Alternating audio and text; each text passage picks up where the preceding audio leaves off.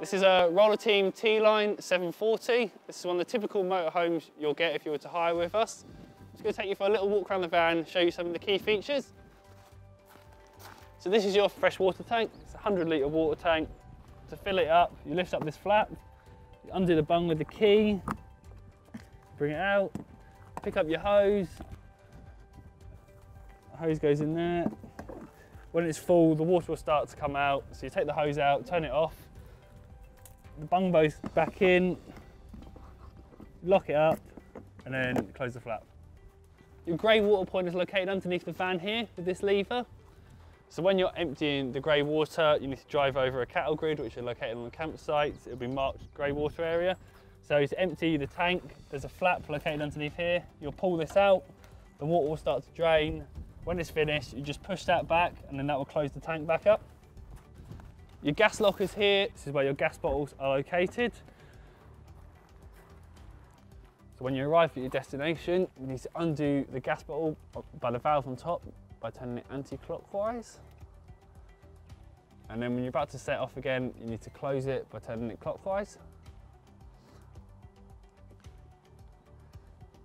If you run out of gas, you need to change the bottle. So to do that, you undo this hose. And then you undo this on the other bottle. And then you need to put the hose back in here. So you put it in and you turn the valve towards you.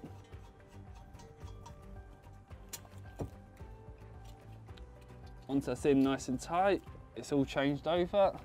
Put the bung back into the empty bottle. Once that's done, you're good to go. Close the door up. You've got your electric hookup point here. So to connect your electric hookup, you get your cable from inside the van, you lift up this flap, the cable will go on there like that. When you're about to leave, you need to disconnect it. You need to make sure you push this black lever down, you pull the cable out, and then you close the flap back up. Your toilet cassette is located in here. I'm going to show you how to empty the toilet cassette.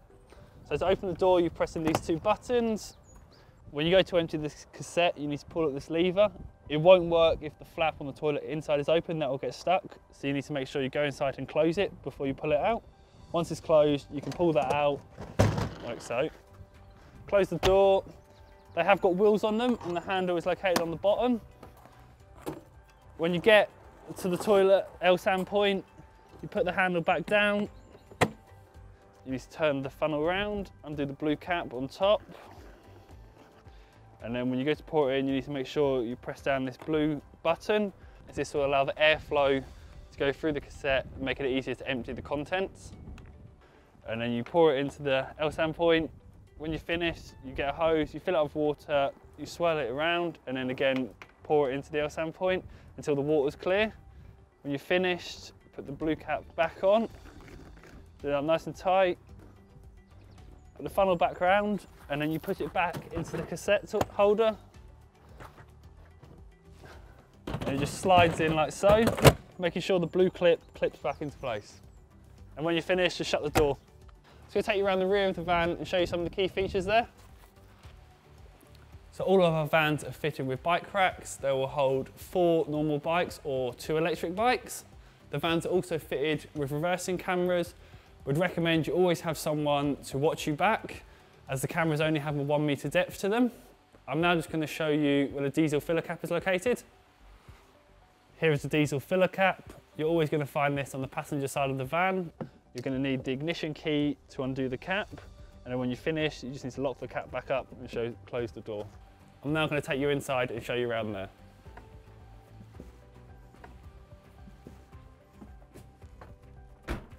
So now we're inside the motorhome. Here is the main control panel. You've got your heating and hot water control panel just next to it, and just below that you've got your fridge control panel. I'm going to show you how to use the control panel. So the first button on the control panel is the power button. You're going to have to turn this on if you want to do anything else. The next one up is labelled B1, so this is the cab battery level.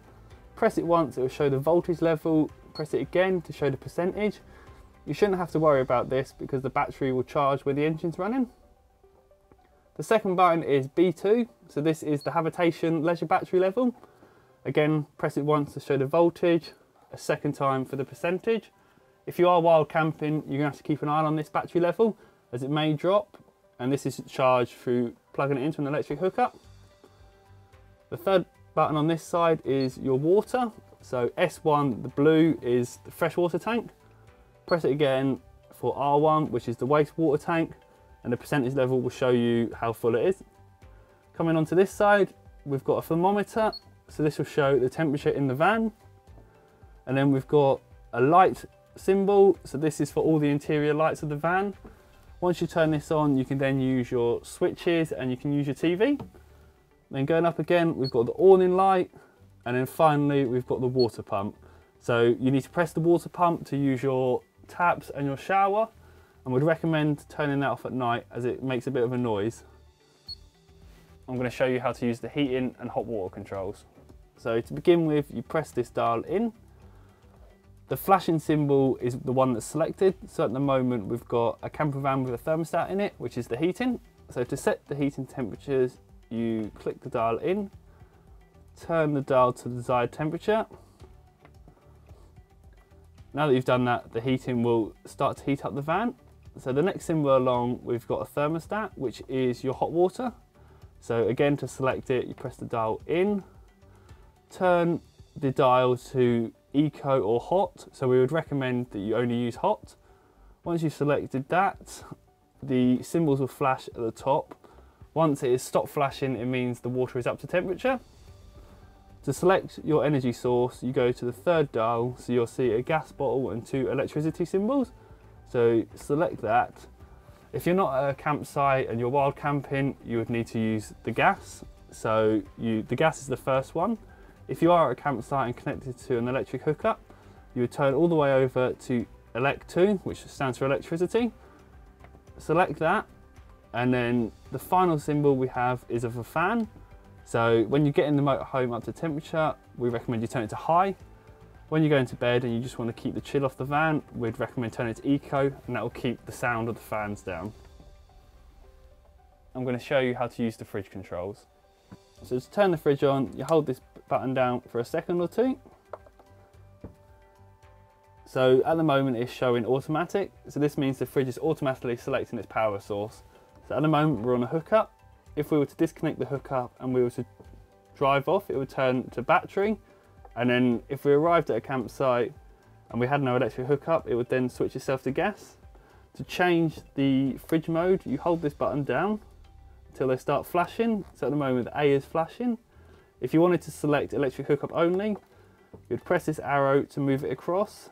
And again for battery when you're driving, and then again for setting it to gas. We always recommend though you leave it on automatic, as then the fridge will control what it does itself. If you press this middle button again, you can then set the temperature of the fridge. So the more green bars there are, the colder the fridge will be. So we recommend in summer to put it on full, and then to set that, you press this button again. So this small light should always remain green. If in the event it starts to flash red, it means that the fridge has no power source. This could be due to a number of things. You may have run out of gas, or your electric hookup may have been disconnected. So to change the source, you can hold down this button. At the moment you can see it's connected to an electric hookup.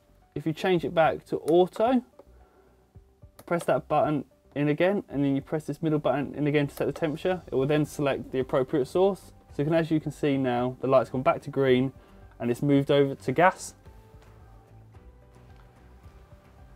Before beginning your journey, you need to make sure that all windows and roof lights are closed and any loose items in the cabin are tied down or safely secure. I'm in the rear of the motorhome to show you where the frost protection valve is located. So this is the frost protection valve. To reset it, you may need to turn this blue dial 90 degrees and then press the button located on the back. Once you're finished, you need to close up this door.